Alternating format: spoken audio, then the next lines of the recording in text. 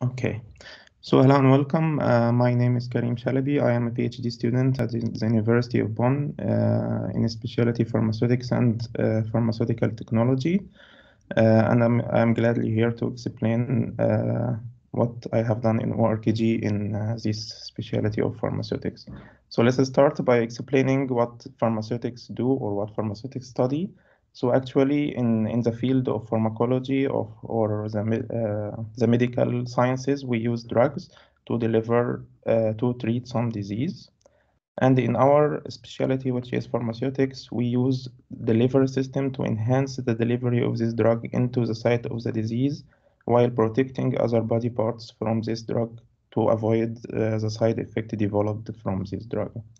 So the core purpose of our specialty is to enhance these delivery systems and to make them more specific or more selective to target the drug to the disease site. So we have so many diseases, and for each disease we have specific type of drugs. So for example, for cancer we use cytotoxic drugs, and for inflammation we use anti-inflammatory drugs, and for infection we use antibiotic or antiviral. And in our specialty, in cancer, for example, we need to deliver the anti-cytotoxic drug which kills normal and the cancer cells. So it will be very good to enhance the delivery of the drug into only cancer cell, not to the normal cell. The same case scenario in inflammation and in infection. Actually, we have so many delivery systems, which is nanoparticles and microparticles, and the conventional delivery systems we use today, like tablets, capsules, and so on. And the new delivery systems usually based on the nanoparticles, which is composed of polymeric nanoparticles or lipid-based nanoparticles or inorganic nanoparticles, which depend mainly on the material from which the nanoparticle is made.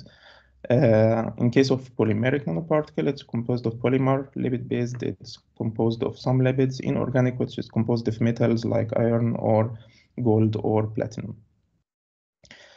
Now to present my best comparison, I decided to use one of the polymeric nanoparticles, which is the PLGA nanoparticles, which is a polymer, polylactide co-glycolic acid, and it's a biodegradable polymer, and it is used to enhance the drug delivery across the blood-brain barrier to deliver like psychotic drugs or also anti-cancer drugs for some brain cancers. So talking about the presentation, about the comparison, I have compared like 10 papers and talking about this, all of them use the polylactide co-glycolic acid polymer, as I said, and all of them have the research problem of PLGA-based nanoparticle to drug delivery to the brain. But the difference between them that they use different drugs like venlafaxine, curcumin, insulin, and other things.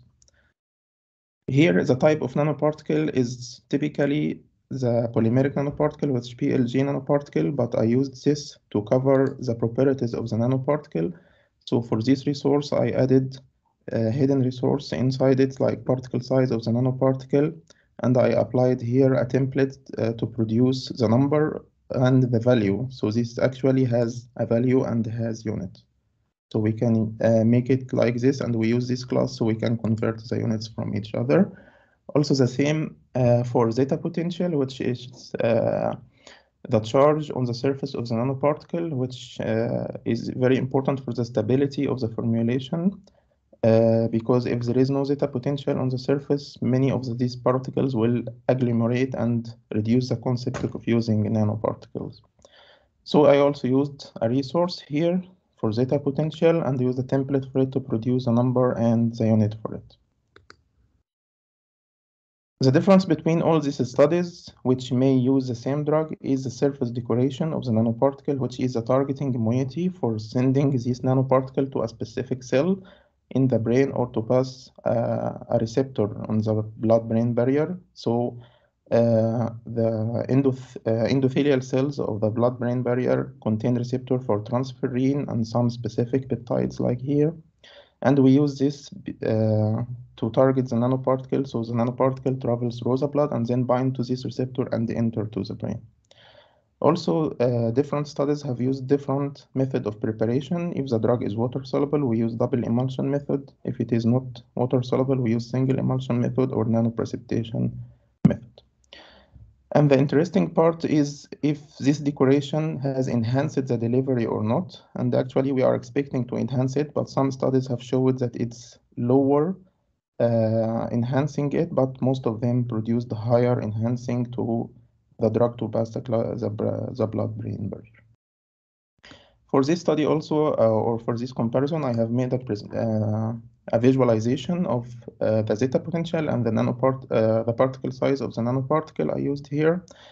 And I named every nanoparticle with its surface moiety covering it and all containing PLGA. And this shows that the particle size was nearly equal and the zeta potential was also mostly positive, which enhances their delivery through the blood-brain barrier.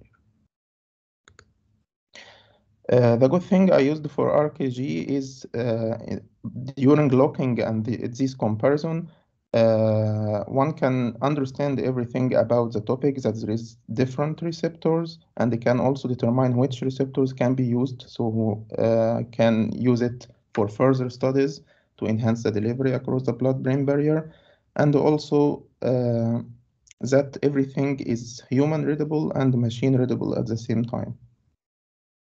So if we open one of the paper and make the graph view of it, we can see this, that everything is connected to each other.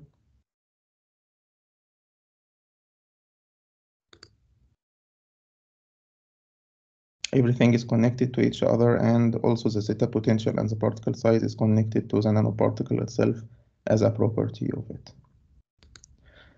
The last thing for me for setting up the comparison, the best thing for me was to use the contribution editor here in this. Sorry. Yeah, is to use a contribution editor. So I start by adding one paper, and then I add all the properties needed for this comparison, and then I start building up the other paper to start the comparison on it, and then I save it and publish it.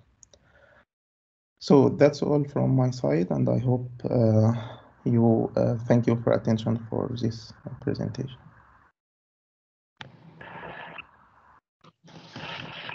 Thanks a lot, Karim. So really liked how well you structured the presentation. I liked the use of templates, that you also considered how the graph that you built looked like. So that makes sense. That's always a good first check whether your modeling was a good modeling that is also machine actionable. Mm-hmm.